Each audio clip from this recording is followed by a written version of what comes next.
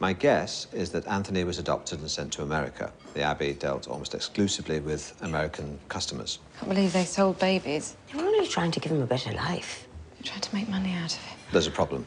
I got through to the Sacred Hearts Adoption Society in Cork this morning. They referred me to the Irish Adoption Board, who then referred me back to the Sacred Heart Adoption Society. Sending you around in circles. They're not going to help us. But I spoke to some contacts from my Washington days last night, and there are avenues we can pursue in America. The stumbling block is, of course, I can only get so far speaking on your behalf, Philomena. But as his mother, they would be legally bound to provide you with the information. Are you suggesting you take my mother to America with you? If you want. My editors agreed to foot the bill. How do you feel about that, going to America with Martin? I don't know. I could come with you if you like. No, you have your work. I'm only worried that Martin will have to go a lot away with a daft old woman like me. I don't think you're daft. I'll go away with you. Or old. I think I would like to go.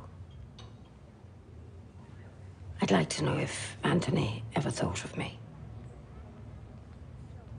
I've thought of him every day.